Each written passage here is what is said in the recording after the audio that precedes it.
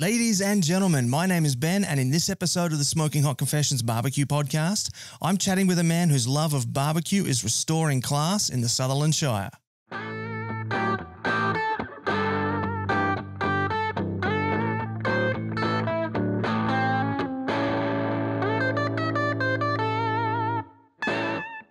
Hey family, hope you're well wherever you are and you got that thin blue smoke rolling. This is episode 134 of the Smoking Hot Confessions Barbecue podcast, and in this episode we're chatting with Matt Harris from Shire Smokers. Now before we get into this episode, I do have a couple of announcements that I want to run by you. The first is I want to give a huge thank you to our podcast partner for today's episode. It's Meat and Fire Media Services. So if you need photography, videography, if you need some help with your brand building through digital media, they are running a course at the moment, brand building through strategic social media marketing. And if you use the code word podcast at checkout, you'll save $100 off that course. So big thanks to them, and do check that out. They are offering business services to help out your business. The next announcement is that we do have our free mini ebook available for you over on the Smoking Hot Confessions website. It's our Beginner's Guide to Real Barbecue. So if you're at the start of your barbecue journey, you want to learn a bit more about it, head on over there, check it out. A pop-up window is going to appear. Put your details in there and we'll shoot it through to your inbox. Next, if you're not there yet, do come and join us at the Smoking Hot Confessions Barbecue community on Facebook. It's a great group. We've set it up there. It's all just about barbecue. All the guff is left at the door. So if you want to just hang out with some nice, friendly people and just simply talk about barbecue, this is the right place for you. So do check us out in there. Now, of course, if you are watching this on YouTube, do give us a thumbs up, a subscribe, and hit the notification bell. If you're watching on Facebook, give us a like and a share. And if you've got any questions for either Matt or myself, pop them in the comments and we'll make sure we get back to you as quick as we can. If you're watching this on Instagram, make sure that you give us a little love heart and a follow. And if you've got any questions, pop them in there as well. And if you're listening on a podcasting app, do give us a 5-star rating and review, particularly if you're watching on Apple. Not too sure how it works, but it does boost us up the ladder and makes Apple throw our show out to more people and expose us to a bigger audience. So you'd really be helping us out, and we would really, really appreciate it. As I said at the top, we are talking to Matt Harris from Shire Smokers today.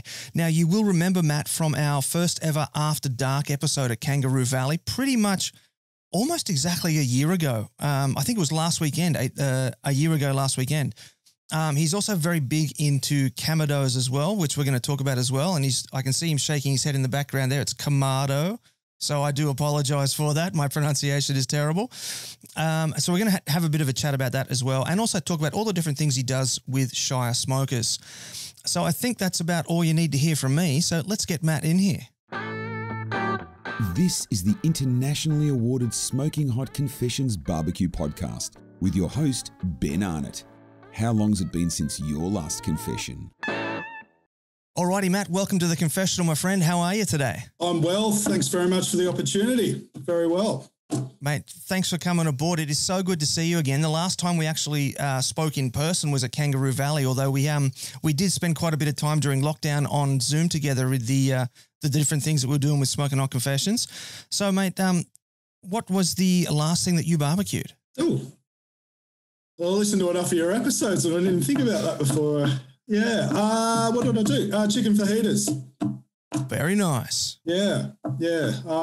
I've, dare I say it, invested in a new barbecue that doesn't operate on fire. And I'm doing some mixed, smoked, grilled, griddle type cooking now. And very happy with it. Very happy with what I did. Interesting. Is that one of those like electric grill top things? No. Very similar. It's a flat top, stainless steel flat top. Very similar to like those Heatleys or Heatlies, Tucker barbecues they're called. Oh, okay. Yeah. Australian-made gas barbecue. They're what you'll see at a lot of footy clubs, but they're a lot of them just burn snags. But they are an amazing service to cook on, particularly when you got really push for time. Yeah. You can put out a lot of food really quickly, and rather than mucking around with 2 or 3 pans in the kitchen, I can just go turn it on. But really enjoying playing around with doing some different stuff and smoking meats, and I'm just doing some stuff in the background and I'm playing around with that thing. But chicken fajitas is a go-to for us at our house. We love them. Yeah, so good, man, so good. Now, I usually ask people what barbecue they've got on their back deck, but I know that you're living in an apartment at the moment. So what barbecue do you have on your balcony? I'm actually in a townhouse and I've got a courtyard. So, there you go. Okay. Yeah. But, space is fairly limited. I do live in a pretty highly densely populated place. Well, Sydney generally is. I did actually minimise a lot of what I had in the backyard. I had two Kamados in the backyard. I had the classic, the 18-inch one, and the Big Joe, which is the 24. I've decided to minimise my barbecues to make a bit of space for the kids to play around outside. I've got the Kamado, just the Big Joe Kamado now, but I've got one of every barbecue you'd probably want to play around with. So it now gives me the space to drop one in, drop one out and play around with things. But, so at the moment, we just, as I was saying offline, I sold my house. So looking to get a bigger place now. So we'll be moving into a bigger place. So maybe I can have a couple more toys actually in the arsenal out. But, yeah, I love the Big Joe. I love it. That one was the one that if I had to choose one, that was the one I had to keep upstairs. Yeah, fair enough. I don't doubt that for a second. Now, we last met up at Kangaroo Valley, which I understand is one of your favourite competitions. Can you tell us a little bit about Kangaroo Valley and why you love it so much? Well, number of reasons. It was the first one that I competed as Shire Smokers at in the end of 2016 was the first one. So I love getting down there. The Southern Highlands of New South Wales is some beautiful country, very hinterland type. If you're familiar with northern New South Wales and some of the back of the Gold Coast and what have you, very, very similar in a way. And it's just this beautiful valley that opens up, and when you're driving into it, there's a big lake, and the pub's just in it. It's just everything's just easy there. It's just, and it's just a well-run event. I keep driving in and out of there at night time when I go down to work at those events, and I've never actually noticed the lake. Oh, poor thing. When you're driving, it's pretty hairpinny going down to the valley. So, I mean, I've had opportunities to be both a passenger and a driver going up and down it over the years. So, I've had the luxury of doing both. Yeah. Yeah, it's a pretty cool festival. I love that it's so family focused. Yeah, it's there's just so much on for the family. In fact, so much so that this year, 2020, my wife put her foot down and said, "That's it. If you're going to Kangaroo Valley again, we're going too." Yeah. The pig races and the helicopter rides and the ride on lawnmowers and all that sort of stuff. Yeah, I've brought my family down over the years. We usually get accommodation very close nearby. And it's just a bit easier. My kids are very young, so I'd love to compete more. But it's just one that I'm very comfortable with. And also get out of town for a little bit as well. I love your meat stocks. I love all that other stuff that happens in and around town. But I feel like I'm getting away as well, which is nice. And it's probably just far enough out of Sydney that it feels like it's a weekend away. Yeah, exactly. Like from my place, it only takes an hour 15, so, depending on how much stuff I'm pulling with me and what have you. Usually, I've got a mate. I pretty much do the whole Shire Smokers thing for solo, but usually I bring in mates who aren't as actively involved in the scene as I am or us, and they tend to give me a hand. Usually I just need someone with a clean set of hands to give me a hand. So, it's a good event. And it's a really, really good event. I wasn't able to bring the family down last year, unfortunately, so you didn't get to meet my family. But, it's a great event. I did meet them the year before, though. Yes, you did. Yes. Yeah, that was fun. That was good. My daughter was 2 at the time, I think. So, I think so. Yeah. I think that was the last comp when everything was on the one field. So 2019, they'd split it into the 2 separate fields. Yep. That's it. It's very cool. Yeah. And tell us about your track record at Kangaroo Valley. You've picked up a couple of awards, I understand. Yeah. Well, the first year I got a 3rd place in chicken. I I was doing lollipops at the time. And it's a very exhaustive process to do them the way that I do them. Yeah. And there's a fast way to do them, and there's another way to do them, and the other way I do them, quite tenuous. There's a few tools involved. It's worthwhile if you can do it right, and it's a lot of work. But I was doing quite well with the chicken there for a while, and ended up with the first place with it shortly after that. Scored a pretty high score with that. It was a record score for a little while, that one. But that's right, it was, wasn't it? Yeah. Out of any category, it was. And, After about 6 months, I told everyone what I was doing. But we won the dessert category down there. I kicked in with a local girl, Daisy, Kamado Sands, who runs the event. I'm no good at desserts. That's something I think I'd like to get better at. And I got third in pork ribs, which I'm really happy about because I think that's the hardest one to win. It is for me too. I always find pork ribs to be really hard. I always either really underdo them or really overdo them. It's getting the right product, and only putting in the box what should go in the box, not because you see teams putting 2 racks of ribs in the box, in my opinion. Yeah. It's, But that's ribs. But to be fair, ribs are the thing I cook the most. So. Okay. That's interesting. Yeah. So from where you are then, I had a butcher on the show here a little while ago from East Blacksland Butchers, Scotty. Scotty, do you work with him? I may have gotten product off him from time to time.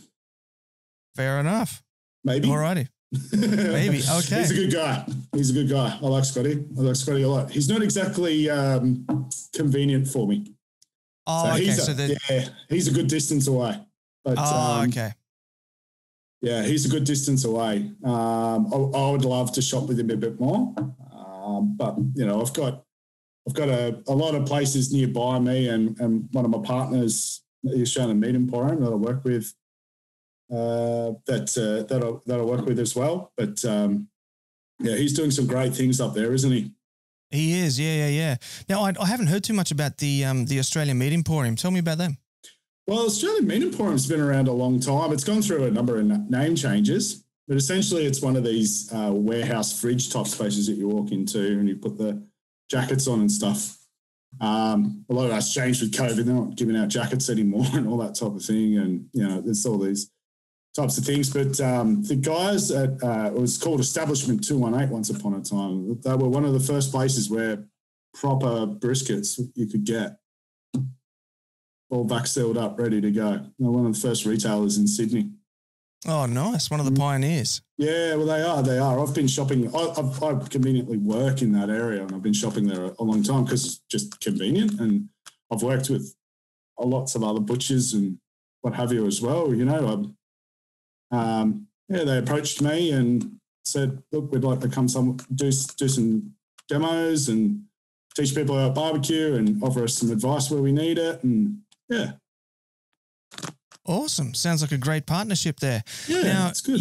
You were just mentioning about how they were one of the original brisket suppliers for Sydney. Can you tell us a bit about your origin story about how you got into barbecue? Oh, yeah.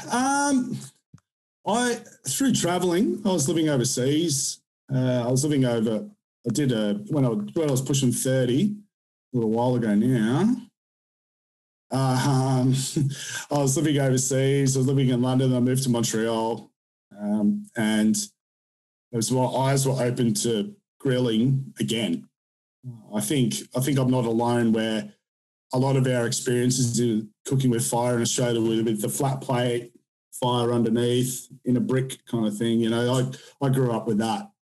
Burning sausages and everything else. Yeah. A good flat plate and just gentle heat underneath type thing. That was my first experience. Or sometimes you had like the grill grates, depending on whose house you were going to. I've always had that passion for it, and Weber's over the years and what have you. But it really ignited about a good 12 years ago. it'll be almost 12 years ago now. Living over there, seeing ribs, going to barbecue restaurants that were in and around. They're around in North America, but when I got back to Australia in late 2010, I was committed to making ribs. I went around hunting to find good ribs, and I think there's some guys like me who've got a similar story. You know, there was ribs that got us going. So, yeah, we got. I did all the research, and I did the paralysis through analysis, and I worked out that the one barbecue I needed in a relatively urban environment. I would have loved to have bought an offset smoker when everyone was buying them, but I found myself on a Kamado because I felt that it could do everything that I wanted in one barbecue. Yeah, fair enough. I completely understand that. Now, I just want to loop back to what you're talking about Montreal there. Was there, because I understand that you have done a bit of travel through the United States as well. Yep. What sort of stood out to you about Canadian-style barbecue, particularly Montreal? Because that's one of the French-Canadian cities, isn't it? So yeah, correct. Yeah, it's in Quebec. It's not the capital. Quebec City is the capital. Montreal is the biggest city in that section. It's like the second biggest city in Canada. Yeah. Bilingual city. When it comes to barbecue, lots of different stuff there. We could go on all day about what we consider barbecue and what it means to other people. And when it comes to that, there's a lot of good Portuguese chicken there. There's a lot of good American barbecue restaurants now, more so now. Like they sort of, I feel like they're a bit symbiotic with us and our adaptation of American techniques. But I feel like that's also been a global thing as well. Mm. Everyone communicating a bit more. You're seeing all the Facebook groups and all that sort of thing. But for me, very heavy flavors. Okay. I find they love their seasoning. They love their salt. And I think that's general for North America as well. I think that a lot of people that are outside of our barbecue scene and competitions and stuff would find it very confronting, a lot of the flavors, very bold. Okay. But I enjoy it. I think it's great. That's really interesting what you said about the about those flavors up in Montreal there. In my travels through the lower states in the US, I found that the French settled regions, your Cajun, your Creole, they're really punchy flavors. Is that the sort of thing that you found up in Quebec? Are they similar to those sort of the US style Cajun and Creole flavor profiles? Within those communities, yeah. You've got a lot of people from Martinique there and the Caribbean. Yes, you will see a lot of that. You'll see a lot of jerk chicken. You'll see a lot of all that sort of stuff. As for Quebecois food, it's very winter orientated. Oh, of course, yeah.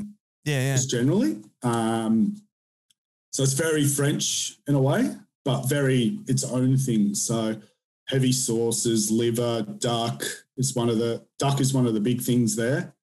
Okay. A lot of North America's ducks come from Quebec.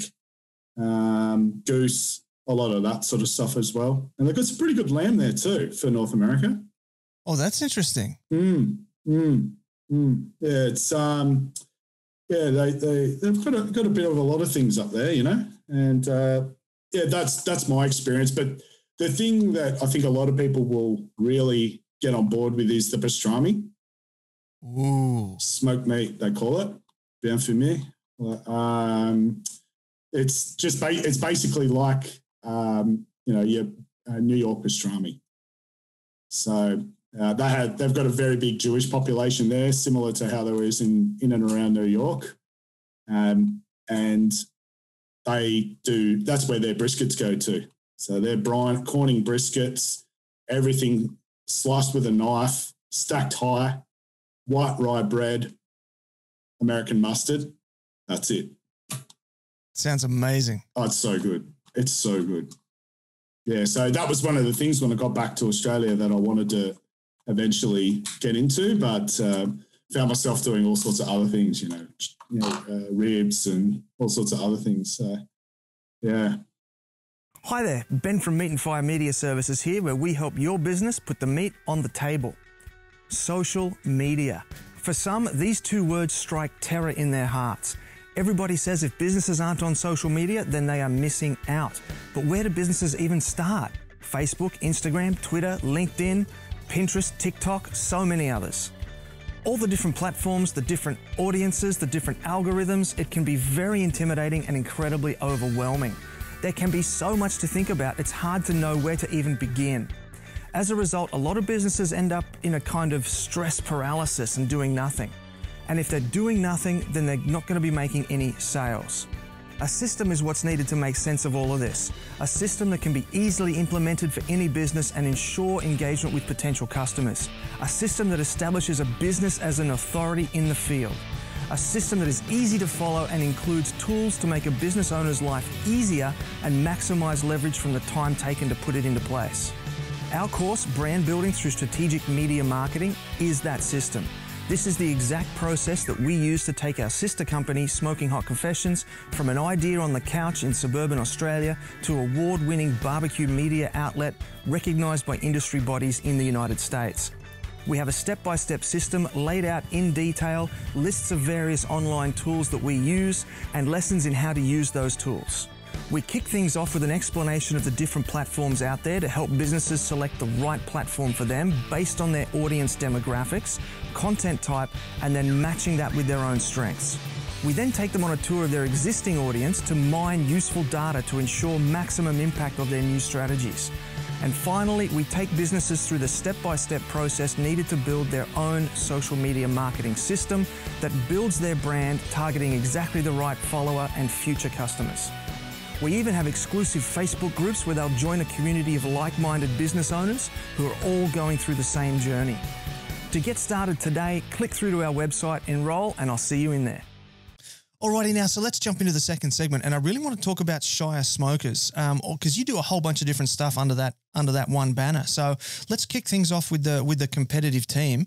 Can you tell us a bit about at what point you decided to take your Kamado from your courtyard and take it out to a pit yard and sort of throw your hat in the ring? Yeah, that's a good question. I've been competing before I started Shire Smokers. I was competing with a friend of mine, Ken, Big Dog Barbecue. He's one of the original Aussie barbecue teams. We competed at the very first meat stock together. He's from the Central Coast. We met each other via Kurt. Kurt from Fastlane. Yep. And introduced ourselves. We actually kind of knew each other from an old message board, Aussie barbecue message board from many, many years ago. A forum? Oh, yeah, my God. Yeah. Aussie barbecue. I can't remember the website address. It's still there. It's still still there. Yeah. Yeah. And a lot of it was a place where a lot of the original barbecue guys met. Jay was on it, Adam was on it, everyone was on it. Michael Rose, all those guys were all on that board, and it was Wes was on it years ago and it became. I feel like that was a very important piece of Aussie barbecue history for Definitely. What it is now. And yeah, so did a bit of that. That was sort of late 2015. When was the first meat stock? I think it was early 2015. Or was it early 2017? Oh, you got me. I want to say 2016 actually, because 2017. Do your own research, everyone. Yeah, I'm going to say 2016 because 2017 I was excited to go to my first meat stock, which was Melbourne, which would have been in March 2017. So I'm going to say the first meat stock would have been 2016. Yeah. Welcome to the history lesson with Matt and Ben. Yeah, there was a weird thing because the first meat stock was in like a February, and then it took a long time for Jay to be able to get the next one organised because he wanted to have it in a cooler time of the year. That's why it's now in May. Yep. Because never again. It was. I don't. I can't remember who won that year. I think it was Saffron won it that year. Yep. And very, very well deserved. I think the heat might have been what sort of has pushed out that Parramatta Australia Day competition as well. Yeah. Because I've heard that was pretty brutal too. Yeah, we find you'll find in North America they stop when it snows, and we should stop when it's really hot. Yeah. It's just it's not right. To be doing barbecue comps in December, January, and into early February. I think that's why I like Kangaroo Valley. I guess it's a good challenge because everyone's been competing all year. They've honed their skills and all that type of thing. So.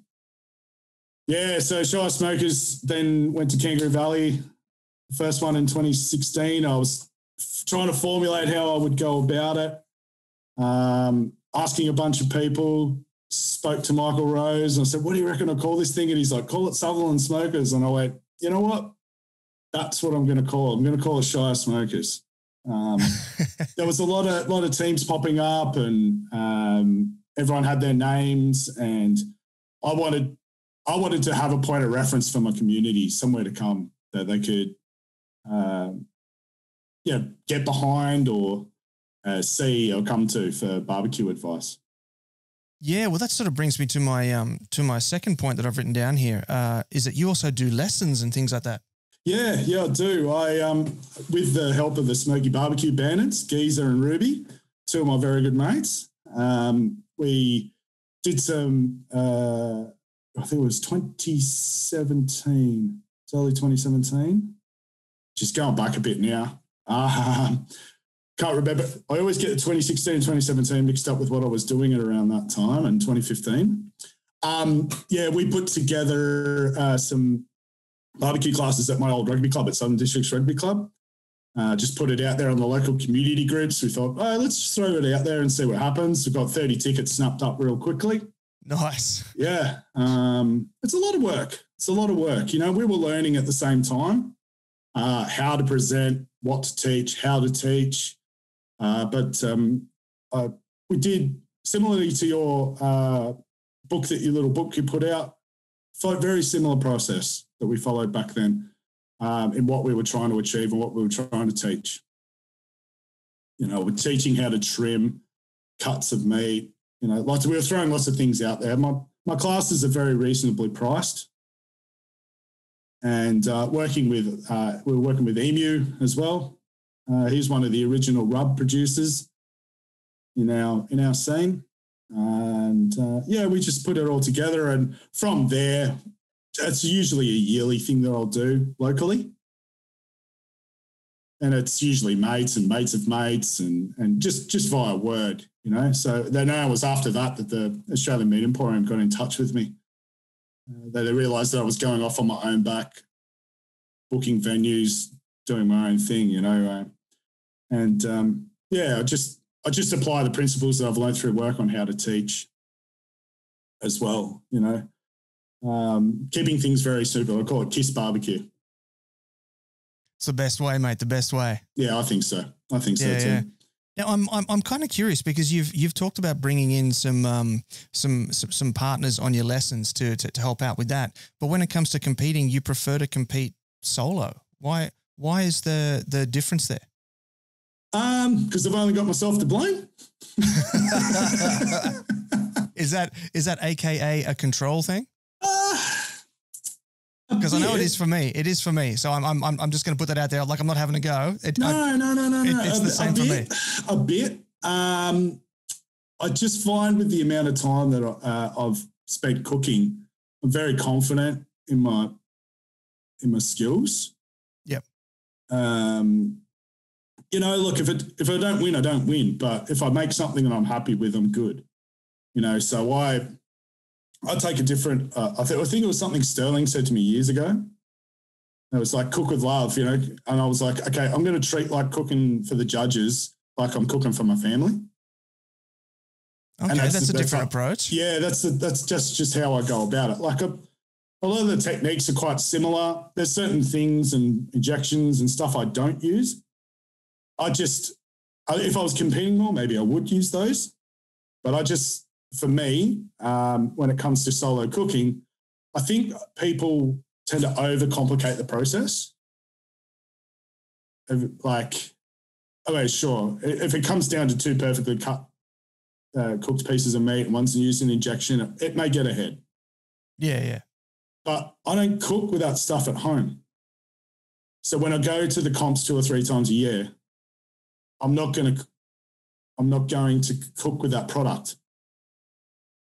So I'm taking the error factors out of that, because good barbecue because I feel good barbecue is process driven when it comes to competing.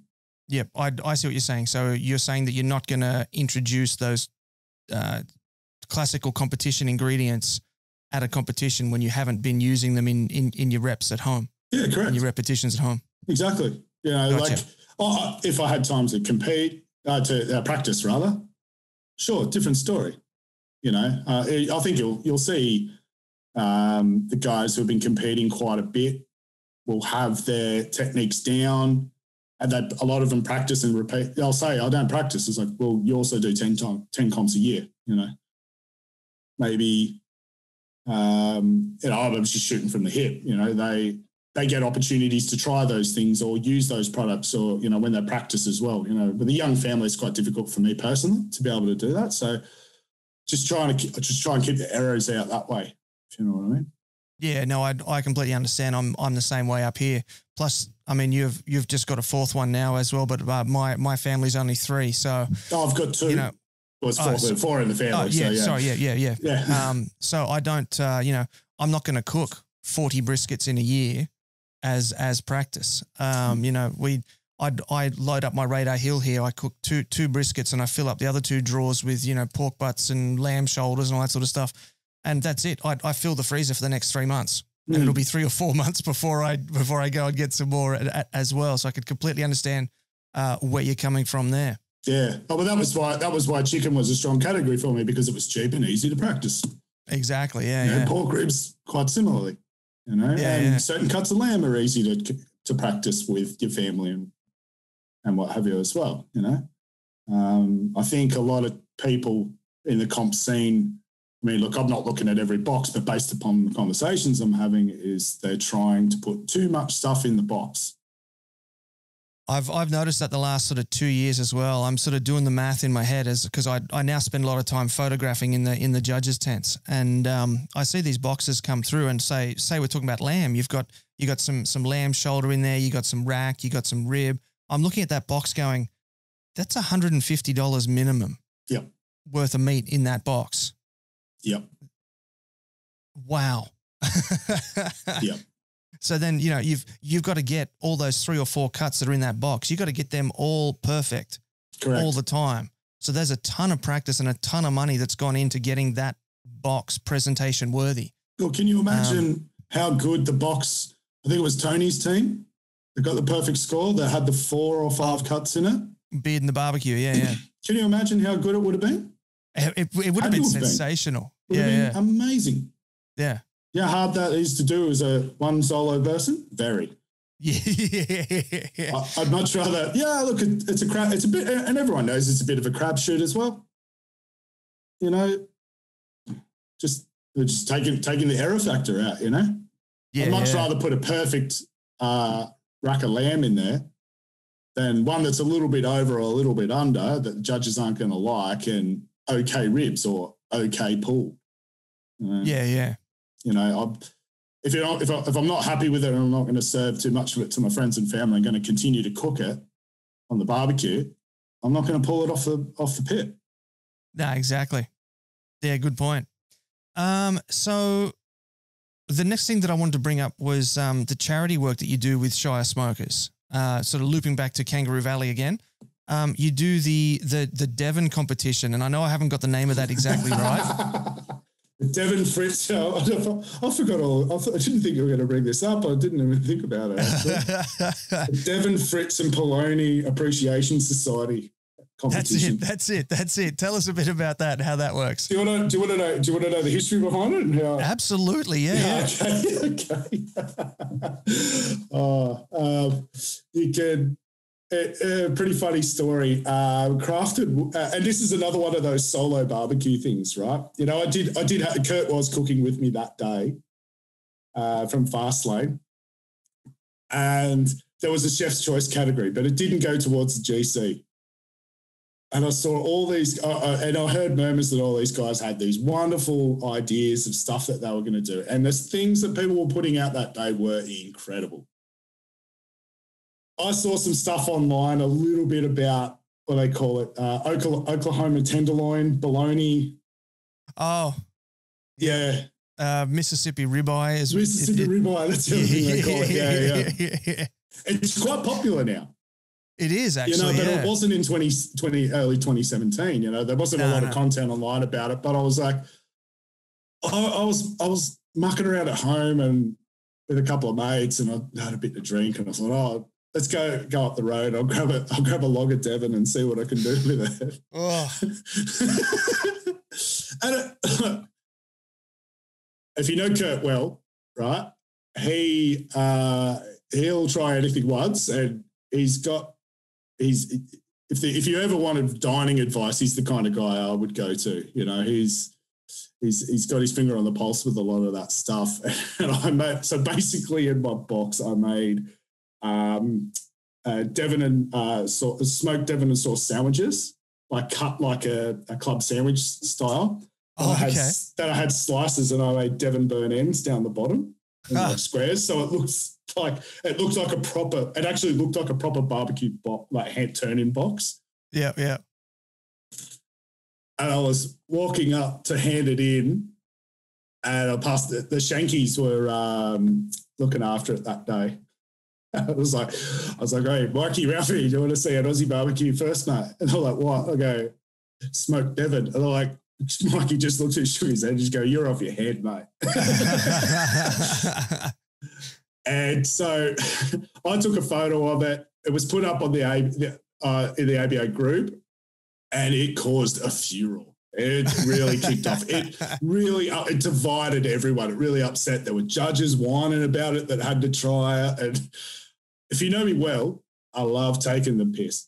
I love making fun. Like for me, it was like, I cannot spend the time on the chef's choice category and take it seriously, but I'm not going to not hand something in. Yeah. You know, I thought it was funny. Everyone else around me were like, that's the best thing I've ever seen. That is punk rock. Good on you.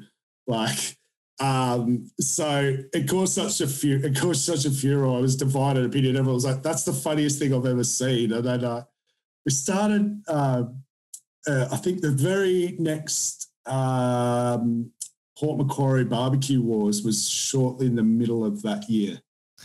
Was that the one where I was next door to you? Or maybe I was down from you? No, yes. Yeah, it was that year. We did Port Mac 2017. Yes. It was 2017. I think I did it at the meat stock the year before, and it was sort of like, it was about 15 people. It was a bit of fun, and we had a trophy, and I basically, I don't know if you've ever seen them, there's those squeezed pigs. I grabbed three of them, and I got text to it. I was like, complete mucking around. So you started up like a little side comp at the main comps. Yeah. And it just got funnier and funnier. The things guys were making, like, it's basically Devon art almost in a way, and it's just got way out of hand now.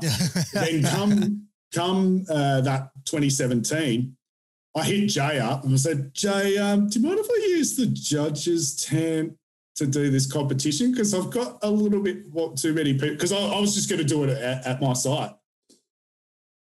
He goes, yeah, mate, no worries. Do you want a microphone and all this? I was like, yeah, that'd be cool. And then things went awry on the microphone. I've got a big, deep voice, so I got away with it. But it was something like 20 to 30 teams had made up Devon. I remember it. It was huge. That marquee was full. Yeah, the marquee was full of everyone. And me and Ruby and Geezer were Ruben Geezer from Smoky Bandits were hosting it.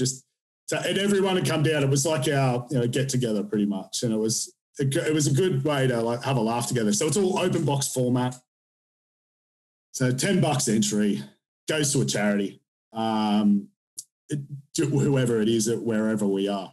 And I think that year, Linda from Highland Q had a charity she was working with. Q for a Cause. I think she was working with the women's shelter based on the mid-north coast there. Yeah, it's been a few beers since then, Benny. Yeah. Yeah, but that's the main thing with it. And you got to see it again down at Kangaroo Valley, and it's gone to it's some things are funny, some things are like serious. Some of the things that have come out are just incredible. People are dehydrating things, making chips out of them. Nico from Scotch and Smoke made like shot glasses. Yep. Like he whittled away shot glasses. And everyone was like, oh, cool, I'll take my shot. I was like, no, you've got to do the chaser, mate. From the judges. It's a lot of fun. You know? So what are some of the more creative hand-ins that you've seen with that little Devon comp? Oh, tacos, deep fried things. Deep fried Devon. Pluto pups. Okay, I can see that one. Dagwoods, sorry, you know. Corn dogs for the American corn dogs, listeners. Yep. Corn dogs. Trying to think what else. You think of anything that's out there. Oh, Devon choy bao instead of sun choy bao. Yep. Chopped up in lettuce cups. Like, it really is a great vehicle. It doesn't really taste, the Devon doesn't really taste like much. It's like bits and pieces, you know, like there's so many things that you can take it. You know, people made burgers and burn ends, and then again, it's, you know, it's judged on appearance, taste, and what's the other thing? Creativity. So like creativity is like the weighted score. So if you've done something that's really funny, good chance you're in the running to win. It's a rabble. It's a complete kangaroo court is what it is. You're listening to the internationally awarded Smoking Hot Confessions podcast with massive barbecue nerd Ben Arnott. Alrighty now, Matt, let's get into Kamados themselves. Now, as you are the Kamado guy, and you also have, I believe it's the biggest Kamado group in Oceania, Australia, New Zealand, on Facebook. It is the Kamado Owners of Australia and New Zealand. If you're watching or listening to this and you're a Kamado owner or you're thinking about getting into one, go check out that Facebook group. It's a great group. So I don't have one. I've never cooked on one. So walk me through whatever I would need to know about cooking on a Kamado. Well, Kamado is a really efficient cooker. Ceramic grills we're talking about right now. There's a couple of different types of Kamados. There's metal ones, aluminium ones, and ceramic ones. When we're talking about Kamados, I think we should talk about the ceramic ones. Why do you prefer the ceramic ones? Well, because I've never really owned one of the others, to be perfectly honest. Well, the ceramic ones are the more traditional ones too, aren't they? Correct. Yeah, correct. Yeah. So they're basically an ancient grill from Japan and China, originally rice cookers, but effectively they're a bastardization of those.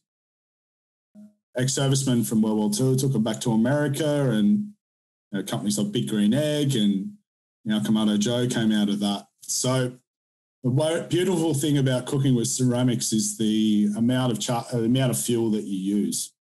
It's quite minimal. I mean, I'm no greenie by any strength of the means, but my costs in using charcoal are quite minimal. It's, there's a lot of guys that in barbecue that have got sponsorships with charcoal, and I'll try anything. I'll work with brands and stuff, but I find that it's more trouble than it's worth because of how much I use. Whilst the cookers are quite expensive, I feel over a year or two, you get that money back. Compared to say a bullet smoke or a ProQ or a Finetto bullet or a Weber Smoky Mountain. Similar sort of process to those, in answer to your question, in the way that you would light those up. Very similar. Very similar. It just depends on what sort of style you're cooking. You can do everything on the Kamado.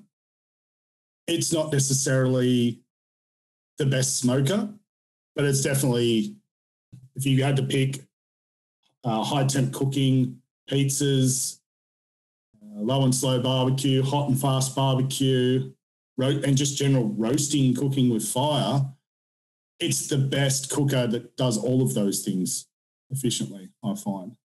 Yeah, so right. Okay. So you set them up, little fire in the middle, deflector plate on top. You're cooking indirect. Some of the Kamado Joe started playing, and the Primo brand started playing around with split deflectors, so you can have one side on, one side off. We would have seen a lot of the deflectors that you can get for Weber's and all sorts of stuff now, quite similar in idea. And the amount of fuel you use, and it's like cooking in the ground. So if you're ever familiar with the way Polynesians and Melanesians cook in the ground, like hungies and type of thing, you get a similar kind of, I find you get a similar sort of thing going on with it as well. But I just love them. Minimal, very easy to achieve that thin blue smoke on them. Very clean way to cook on them.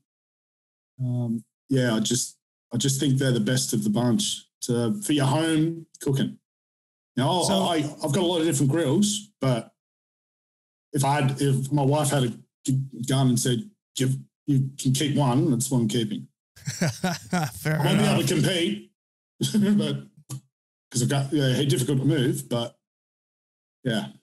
I was going to ask about that because they, being terracotta or ceramic, there'd be quite a lot of weight in them. So yeah, is it a case of you need to know where you want to set it up before you unpack it and set it up? Because once it's done, it's done. Yeah, they are relatively movable when you've got the stand. They are heavy. I am. Oh, you know me well, Benny. I'm a pretty big guy. So moving one of the classic Kamados is not a difficult feat for me. It's not easy either, but it's not undoable. It's pretty good once you get it set somewhere. Like they're very good at working in all sorts of environments because they're so insulated. It's like cooking in the ground.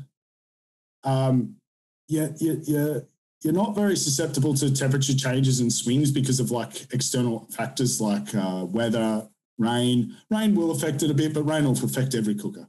Yeah, it will. Yeah. They're pretty solid. You know, there's all these little contraptions for them and little, flame loss or, the eye command they've got, that control the temp. I mean, after cooking on one for a long time, I don't need them. Right. But very, very easy to learn and navigate for the beginner, I find, temperature control and having a clean fire.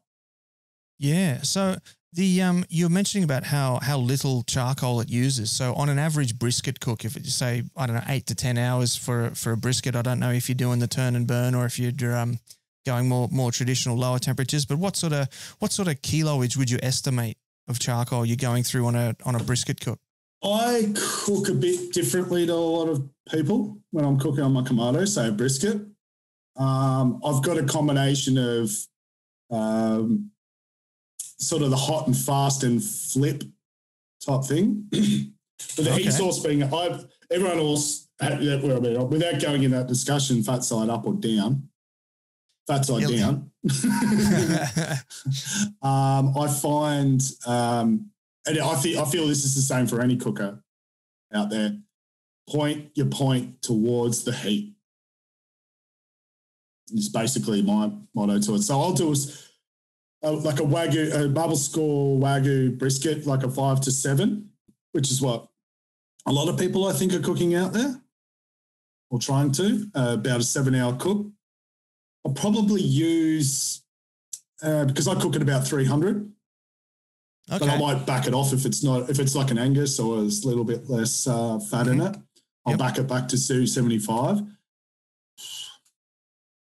Not much. Okay, well, probably 2 or 3 kilos. Not even. Oh, right. Okay.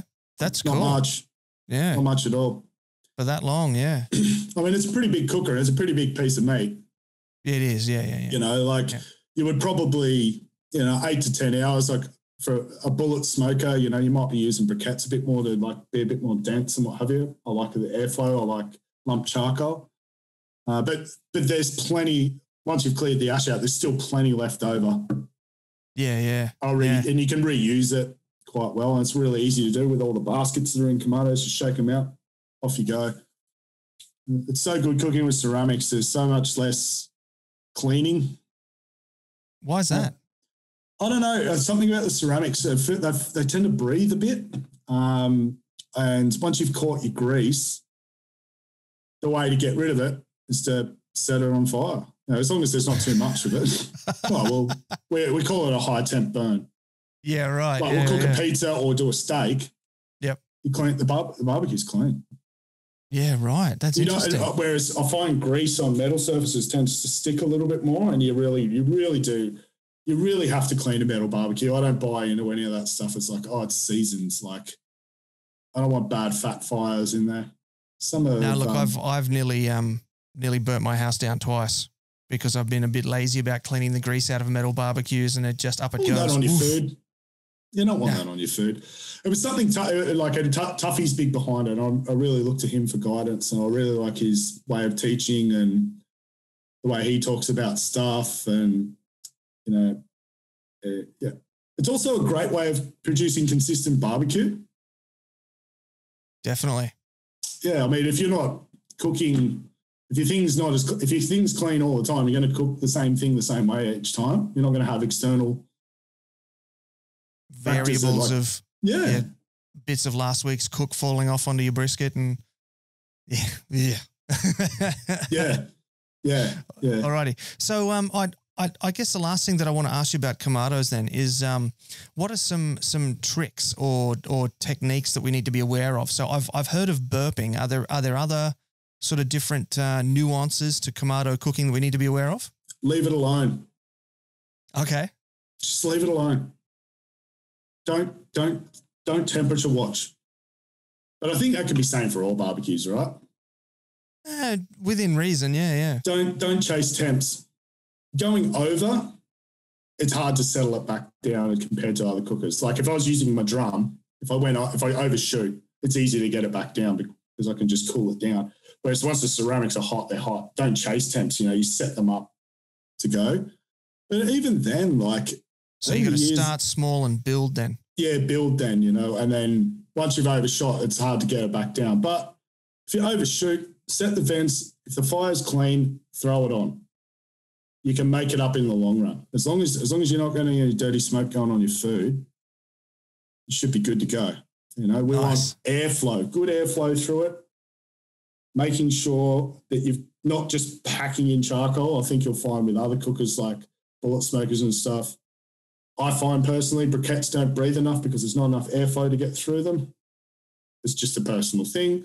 Other people might have techniques. You see a lot of guys doing snakes in bullets and all sorts of things. Just, why not just use charcoal? Just easier. It's already got the airflow through it.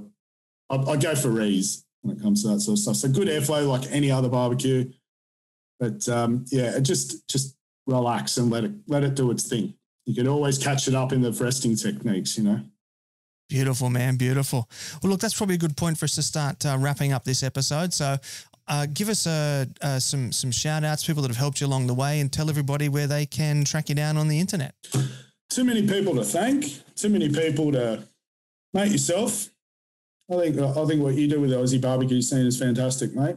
Thank you. I think a lot of people would have learnt off you or been able to have a chance to talk about stupid stuff like Devon.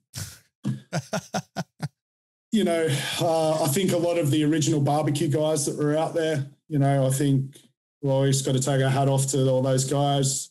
Everyone who encouraged me back in the early days, Weber Kettle Boys, Bardass, Ken from Big Dog, just everyone that was around at that time, all the butchers that are out there, love your stuff, Shannon that you had on the podcast the other day, Georgie, you can't go past Jay trying to do what he's doing, pushing the Aussie barbecue as well. Everyone's had their hand in it. Yeah. And we are where we are, and you and I are able to catch up and put a podcast. You're able to put a podcast out there because a lot of people have been there. So everyone, thank you, I guess. You can find me on Facebook at Shire Smokers BBQ, on Instagram, Facebook, and also on the Kamado Owners of Australia and New Zealand Facebook page. Awesome, man. Well, that sounds absolutely incredible. Thank you so much for coming on the show today. It's been great to learn about Shire Smokers and your journey, and in particular about Kamados, because I think that's the only style of barbecue I don't have a pellet and I don't have a Kamado. Get a Kamado. I think I've got everything else. Just get one. Everyone who's got one ends up, everyone who's got one, like there's Dan Rawlins from, remember Smoking Hot Bros? He's got one. He loves it. And he was an offset man all the way. Like there's a lot of guys turning to him now. And it's good for the family barbecue, I reckon. Beautiful, man. Beautiful. Well, look, thanks very much for coming on board the show, and I wish you the best of luck in 2021. Hopefully we can get back out to some competitions real soon. Absolute pleasure. Absolute pleasure. Thanks very much, Ben. Alrighty, family, there you have it. That was Matt Harris from Shire Smokers Barbecue. How funny is that guy? That Devon competition, I've witnessed that personally twice now. That is absolutely hilarious. If you get a chance to check that out, do so. Just beware of Matty Staunton's hand-ins though. He gets a little bit naughty. Anyway, that was absolutely fantastic to have him on board. I'm gonna have to go and investigate some Kamado options now. Don't tell my wife. I'll be a dead man. You won't see me on here again. But yeah, I'm gonna have to go check it out because that was really cool, really interesting stuff. So before I let you go, I just want to quickly say again, big thank you to our podcast partner for today, Meat and Fire Media Services. If you do run a barbecue business and you are looking for someone who understands both barbecue and the world of digital media, do check them out. They do have that course available at the moment, $100 off. Use the code word podcast and you will be able to get into that real quick. There is a free ebook available for you on our website, smokinghotconfessions.com. It is the Beginner's Guide to Real Barbecue. Head on over to the website, have a trawl around there. A pop-up window is going to appear. Put your details in. We'll shoot it through to you. And do come and join me and Matt and many others at the Smoking Hot Confessions Barbecue community on Facebook. We have a zero tolerance on rubbish. So all that other guff is left at the door, and we just talk about barbecue and hang out and have a good time, and everybody's welcome. We don't care where you're from or what you cook on, just as long as you enjoy meat and fire. So, do come and join us there. If you are watching on YouTube, do give us a thumbs up, a subscribe, and hit that little notification bell. If you're watching it on Facebook, give us a like and a share. And if you've got any questions for Matt or I, pop them in the comments. Instagram TV, we do love those cute little hearts. Give us a follow as well. And if you're listening on a podcast app, especially if you're listening on an Apple device, please do take 2 minutes, give us a 5-star rating and review. It's going to tell Apple that you love the show, you think other people should love the show, and that they should show the show to more people. I don't know how many more times I can get the word show into one sentence. Anyway, I think that is enough from me. So I'm going to say thank you very much. And until next time, take care of each other and keep on queuing. Thanks for listening to the Smoking Hot Confessions podcast. Head on over to smokinghotconfessions.com for recipes, tips, and Ben's own confessions.